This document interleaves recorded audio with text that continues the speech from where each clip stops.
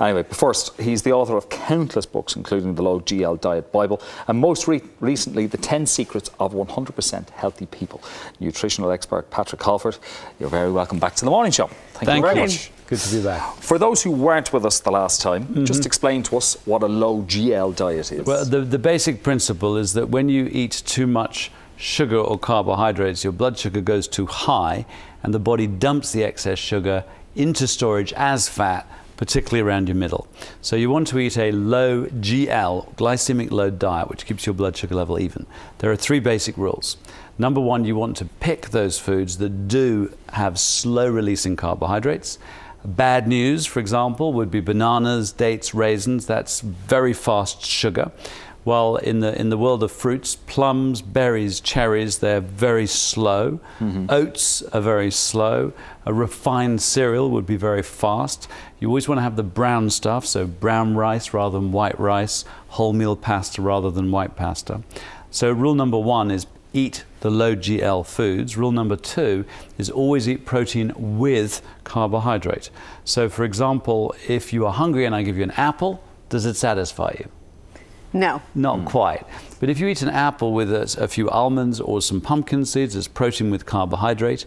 Or for example, you have a kipper, with some good Irish soda bread, it really makes you feel full. If you have jam, which is carbohydrate, with toast, which is carbohydrate, it's like putting rocket fuel in a Mini. You get a quick burst of energy, then your excess sugar gets dumped into storage as fat, then your blood sugar comes down. So rule number 2, eat protein with carbohydrates. And rule number 3 is graze rather than gorge. When you wake up in the morning, the worst thing you can possibly do is look in the mirror and go, oh my God, I'm too fat, and swear you'll never eat again. Because your blood sugar is very low. So you're much better off having, for example, some porridge or an oat cereal or egg on toast or something like that. Because if you don't eat, and you'll probably have a coffee because that gives you a little bit of energy. After a while, you'll pass an innocent-looking croissant and you'll think that's not much. Well, actually, it's 25 GLs, boring on its own. So you have 2 teaspoons of jam. That's another 10. You've just done 35 GLs. And if you want to lose weight in a day, you need to eat 40 GLs max for the whole day. So graze rather than gorge. Somebody told me once before that if you're actually entertained at the thought of a croissant, you just might as well have a fully cooked Irish or English breakfast. Yeah. It will have the same effect. It's like just rubbing butter onto your thighs, really, isn't it? I'll tell you something very depressing that's just been discovered is a study where they gave people a coffee with a carbohydrate snack, like so croissant coffee or croissant on its own. And the combination of the 2 tripled the blood sugar level. So it's a deadly duo, croissant, coffee. And of course, that's what a lot of us are doing now. And also, we are getting bigger. Obesity is widespread.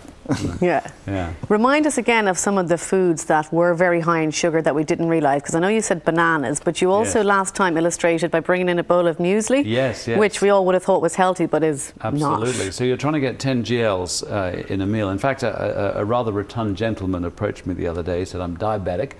I'm following your basic principles. I'm gaining weight. What am I doing wrong? And I said, what do you eat? And he said, I eat oat muesli. Oats are good, aren't they? I said, yes, they're very good. But there are raisins in it. And as we saw, there are 65 raisins in your average bowl of muesli. That is 30 GLs. It's very high. And I said, do you sweeten your muesli with anything? He said, yes, I have a banana. It's good, isn't it? Well, a banana is very fast-releasing sugar. Fantastic if you've just played a game of football or climbed a mountain. But if you're just sitting there doing nothing, it's another 15 GLs. So he had already done 45 GLs just from the banana and the raisins, but the oats were good. So it's a matter of learning.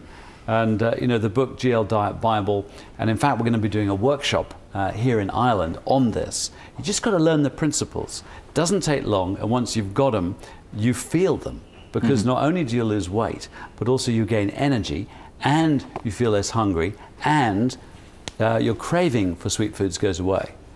And ultimately, you're not going to stick to any diet unless you feel good.